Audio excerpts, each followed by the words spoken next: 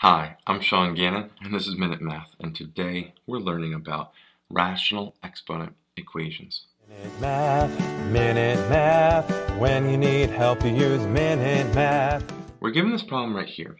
26 equals a negative 1 plus 27x to the 3/4 power, and we got to solve this equation. Well, we're trying to get x by itself, and sometimes this can be a little tricky. We need to add a 1 first to both sides. Let's bring that over. 26 plus 1 is a 27. And then we bring down the other parts. 27x all to the 3/4 power.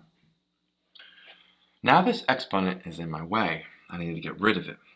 The only way to do that, really, is to raise both sides by the 4/3 power now. I just flipped the 3/4 fraction. But make sure we do that to both sides here. So what does that do? Well, the right-hand side is really where the magic happens. 3/4 to the 4/3 power, or the exponent to another exponent, our rules say we multiply the exponents. So 27x stays here, and 3/4 times 4/3 is a 1. And that's why we chose 4/3. 27 to the 4/3 power is the same as the third root of 27, all to the 4th power. So now we got to keep simplifying. What's the third root of 27? The third root of 27 is a 3. We're going to raise that to the 4th power.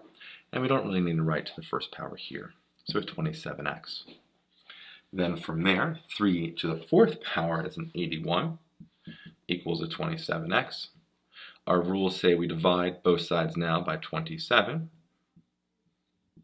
Right? And we have x completely by itself. I'll put it here. And 81 divided by 27 comes out to be a 3.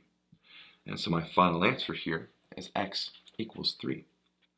I hope this video was helpful for you, and if it was, please subscribe to this YouTube channel and like this video. This helps us make more free math lessons for you and for everyone else. So as always, thanks for watching.